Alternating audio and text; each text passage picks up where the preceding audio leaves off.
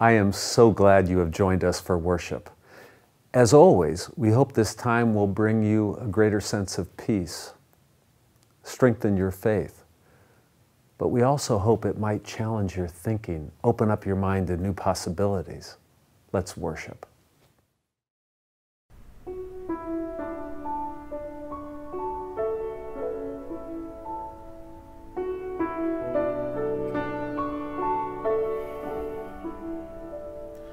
Come, thou fount of every blessing, tune my heart to sing thy grace.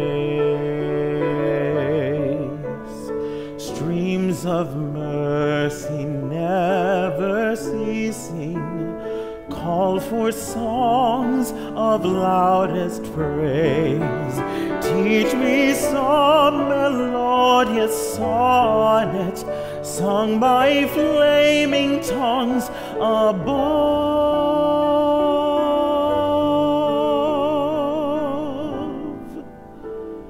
Praise the mount I'm fixed upon it, mount of thy redeeming love.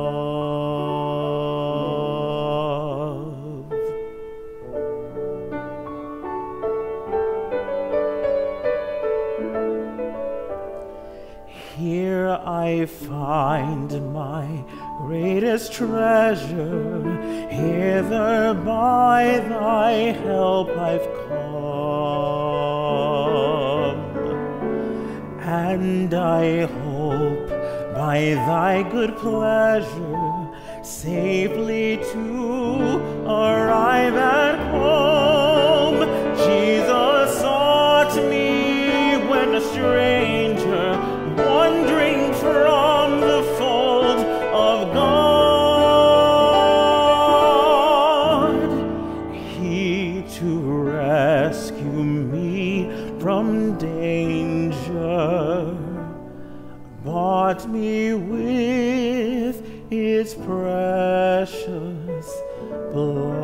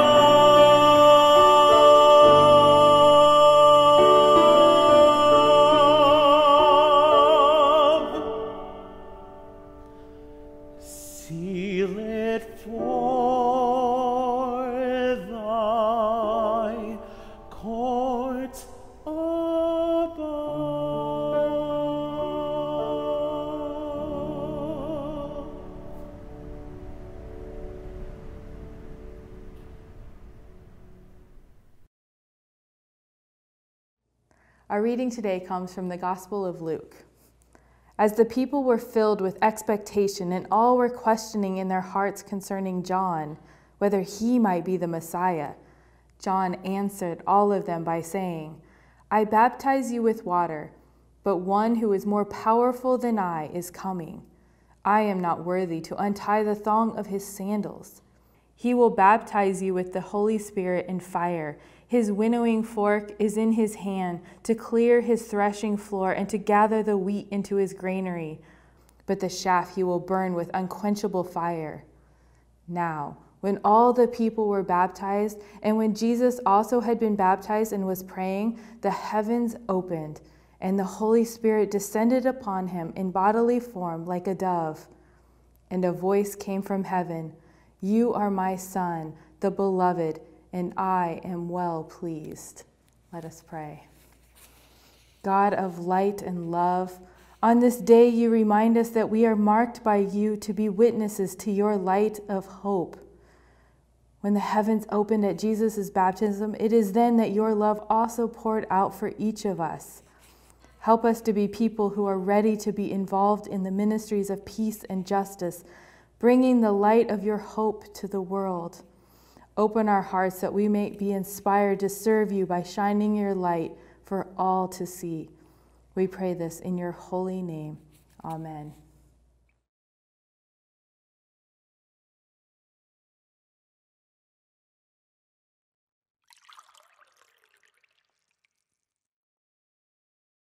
Almighty God, bless now these waters of baptism for Silas. For just as your Spirit moved over the waters of creation, bringing forth all life, we pray that you will move upon these waters of baptisms, that you might bring forth in him the fullness of life. O God, just as it was your Spirit in the form of Moses parting the waters of the Red Sea, leading the Hebrews to freedom, be now upon these waters of baptism for Silas, leading him to freedom.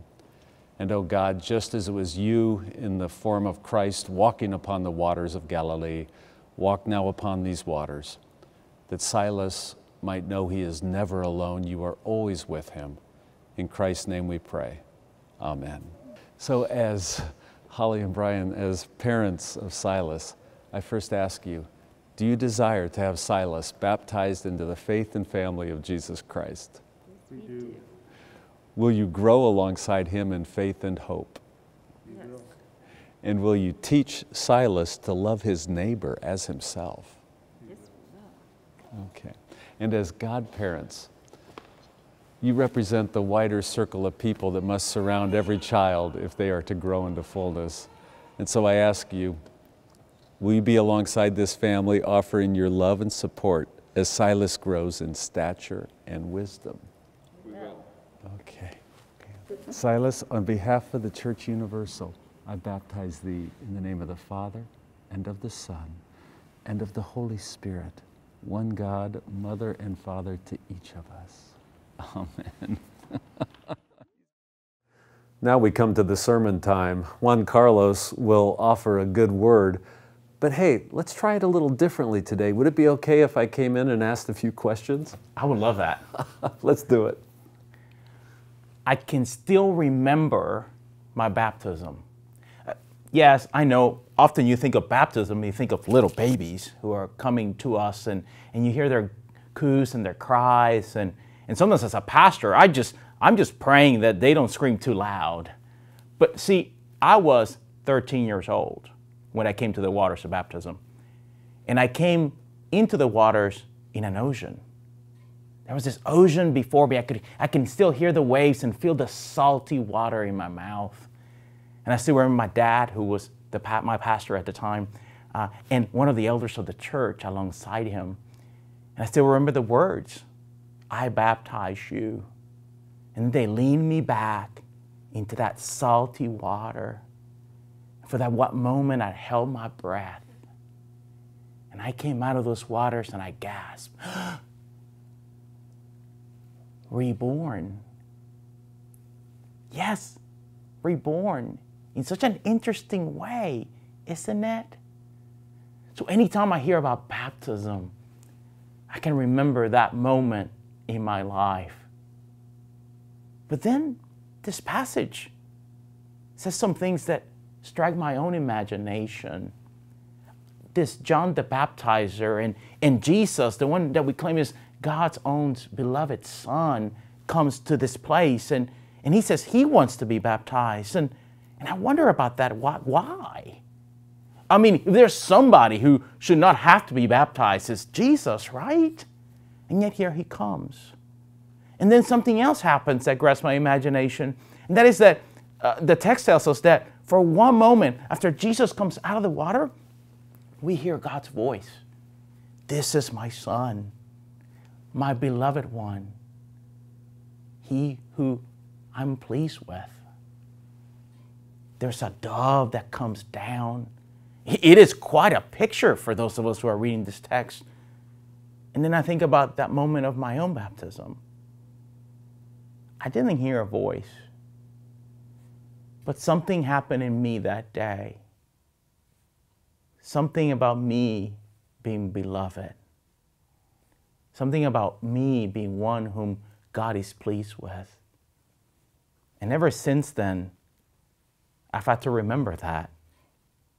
Because there have been some times where I did not think that God was happy with me. To be honest, there have been those times when I did not feel like God felt like I was a beloved one, and where I didn't feel like God was one who beloved me either. When I've wondered who this God is and what that means. And then I remember this baptism of Jesus. And I realized something. That's why Jesus was baptized. Because this Jesus was like me and you. We too find ourselves in those places where we need to know who this God is. I'm reminded of John Sobrino, who is a Latin American theologian, who reminds us that this God that we proclaim in Christianity is a God who aligns with those who are the least and the last and the lost and the suffering and the struggling and the poor and the questioning and the doubters and the cynics. And that in baptism, we too come alongside and we too align ourselves with those folk. So Jesus at that moment did just that. Align God's self with people like you and me and the many others in the world who struggle. All human beings whom God made. And reminds us at that moment that we gasp for new air.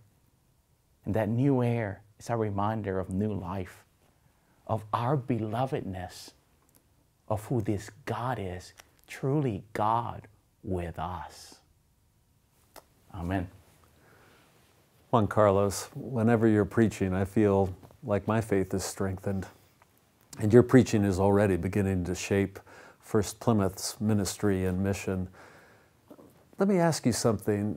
Is my impression right that part of what your preaching is embedded in is that you came from a very evangelical background, and then yet somehow in your process of life and living, you've moved towards a more inclusive, justice-oriented Christianity, and it's that mixture. Am I hearing that correctly?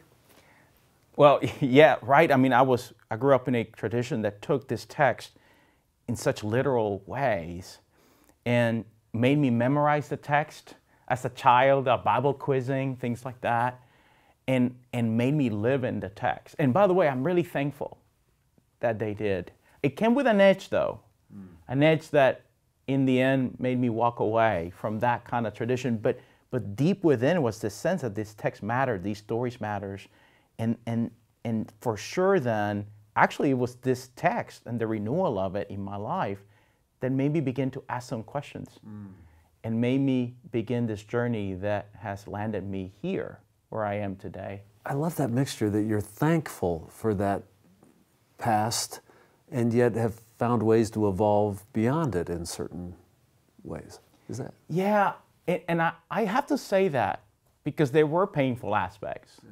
And I think anyone who might be out there who's listening to me knows that edge of judgment and shame, that edge of using a sacred story to beat you up and to exclude you. I get that. And yet, what I found was that it was not really the stories. If you actually get into these stories are stories of grace and mercy and forgiveness and reconciliation and a God who's in the messiness of life. It's the way that I was told those stories were interpreted, how this tradition told me they should be seen, that did that stuff within my soul. So I'm getting to do something we never get to do in church, like interrupt the preacher and ask him questions. Don't get any thoughts in your mind, by the way. But here, digitally, we can do this. I think I heard something about the conception of God taking place in this sermon. Let me see if that's true. With this baptismal moment, you aligned God with real human beings, those in need, the suffering. Oftentimes, theologically, we imagine when we hear the voice, with whom I am well pleased. It's this abstract theological entity, this God that is somehow either judging whether God is pleased or not, and that's a declaration. You made a different little move there. Was I hearing that right? Yeah, right. So I'm a student of Latin American liberation theology, and Ella Curia, and Boff, and John Sobrino, and Ada Isasi Diaz, Ada Maria Isasi Diaz. These folks were trying to figure out who is this God in light of the suffering in Latin America. This was back in the 60s. And one of the things that they began to help us see was that this God became enfleshed as a way to align God's self with the humanity of ours, like in all its forms, and especially with the struggling, especially with the poor, especially with those who suffer, because this community that this God was born into, this first century Judaism and this first century Palestine, these folks were truly struggling. And so this God comes alongside. So you're right. I remember hearing it as a child as this big voice from heaven. You are here. You are well pleased. And I'm like, oh my goodness, am I going to be pleasing to God? Oh goodness. I mean, this voice, I didn't hear that voice when I was baptized, when in reality, I was getting it all wrong. God was pleased and Jesus was beloved because this was God who took human form and was willing in that moment actually to become subservient, right? To come alongside and do what the other humans were doing. They were hungry, they were struggling, they were looking for an answer. They were wondering where God was. And so Jesus comes to the baptismal moment and submits to that reality. And there it is, the belovedness. There it is. And that Jim, has captured my imagination, continues to, and that's one of the reasons why I'm sitting here in front of you today. Boy, thank you. And you know, in the Christian community, we do have to oscillate between different conceptions of God. Now, you've just embedded it and embodied it and aligned it again with the suffering and the poor and the struggling, which is so powerful. But so too, as Christians, we have to have some sort of theological, even maybe a little more abstract notion of God at times. Now that can't subvert the struggle for justice. Right.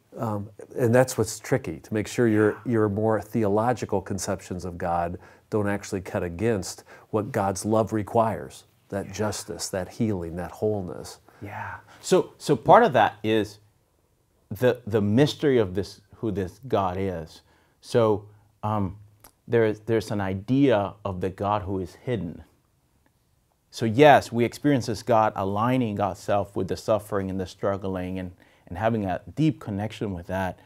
But then there's this other notion, which is that just like no matter how much I get to know you, Jim, there are parts of you that I'll never know. You're lucky. Right? You don't want to know everything about it. Hey, amen, right? The same thing here, right? But God even more. That there are these aspects of this transcendent one that we cannot ever comprehend. And one of those, I might push a bit, and that is, that one of those is, how can this God love people so radically? How can this God be so in love with creation in those ways? And I think that's part of that hiddenness, that transcendence, that we might not quite ever understand, but we don't have to understand it. We just have to embody it and live it. Thank you. You know, sometimes I really worry as a pastor about people's image of God or conception of God, and we keep trying to nuance that in our sermons for folks, because if you have understandings of God that you later come to question, or you see that they were incorrect, you can lose your faith altogether, because that was your God, what these notions you had. I mean, often when someone tells me they don't believe in God, I say to them, tell me a little bit about this God you don't believe. And everything they say, I don't believe that either. You know, like God's an old man with a beard up on top of the clouds, or God is this judging, angry. And so instead of whether you believe in your own image of God, we have to constantly be called to a larger, more Christic, more loving, more just image of God. Yeah. Yeah, and also a more mystery, more awe, more wonder, more curiosity, more creativity. I think one of the things that helps me to think about that in my own life is I remember walking away and feeling so lost because I think J.B. Phillips speaks of the God as policeman. That's kind of the God that I kind of believed in. This God that was always out kind of looking, make sure that I behaved like a Santa Claus type of thing, and naughty or nice. What is one up to? But then to recognize that God was larger than anyone's imagination, including mine, including yours, but also the church, or the including preacher. the church's imagination. Yes, That's right. including the church's imagination. God is beyond any Christian doctrine. Yes, or Christianity itself. Yeah. And Yes. so all of a sudden, that kind of shook me, but then he paved this way that made me even more curious. And then all of a sudden, I began to approach this text called the Bible in a very different way. And there are a few other ways there around my own cultural context that helped me. There is a genre of literature called magical realism. Oh. Gabriel Garcia Marquez is the best known of these writers. And that way of looking at text helped me imagine a new way of thinking about this God and how that God related to me and to the whole world and to the whole of creation, while keeping this mystery and awe and wonder alongside that. And I feel like I just pulled you into some wonderful abstractions, and thank you for that. But I may have pulled you away from the heart of what your sermon was. At least I felt you saying that in your baptism, in your sense of this baptismal moment in Scripture, you know you are one of God's beloved, as every single person is one of God's beloved, and that is a call to make sure we tend to each other as God's beloved. I want everyone to know, no matter who you are, your story, that God speaks this word for you. And that as we come alongside one another in these times of isolation, in these times of questions, in these times of struggle, in these times of disorientation, we're being called into the waters, into the promise of a God who says, yes, you're beloved, into a God who knows where you are, where we are, and aligns with us in solidarity. And that seals the deal. That seals the deal. And so I hope you hear today that same baptismal declaration from the heavens. This is my beloved, my child. With you I am well pleased.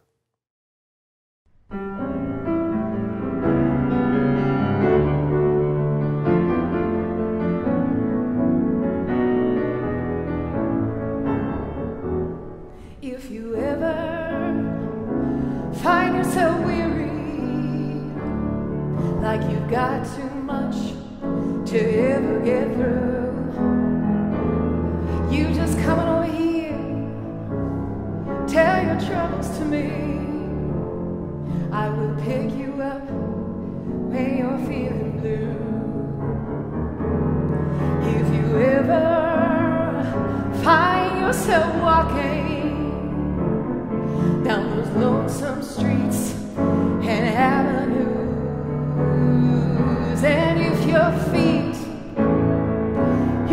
get too weary, babe, I will walk a mile in your shoes, and I'm singing hallelujah,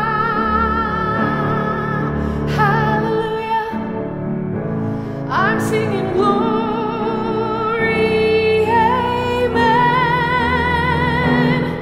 If you hear me calling your name, babe, just know that I'm in need of a friend.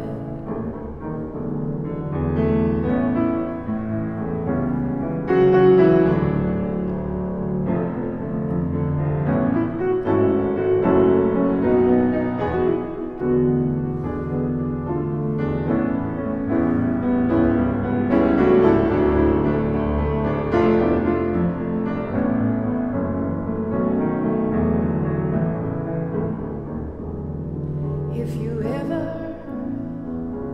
find yourself weary, like you're down and a little bruised, just come on over here, tell your troubles to me, and I will even sing your blues. And I'm singing hallelujah,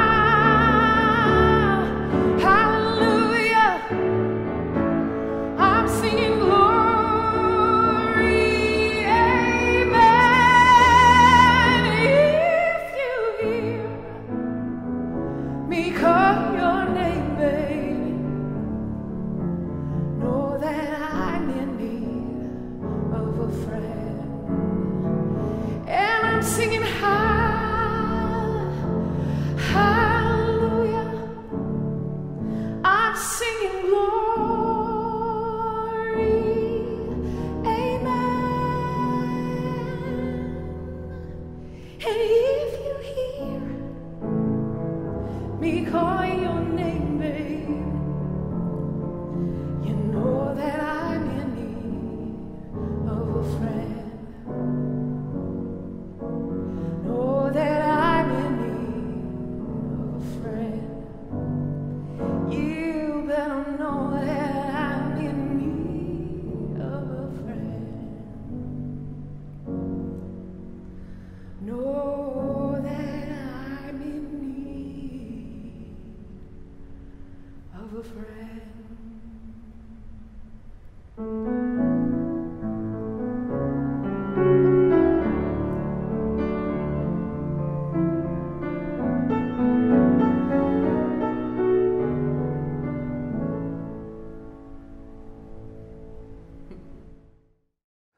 And so we hope that our worship today has strengthened your faith, opened your heart.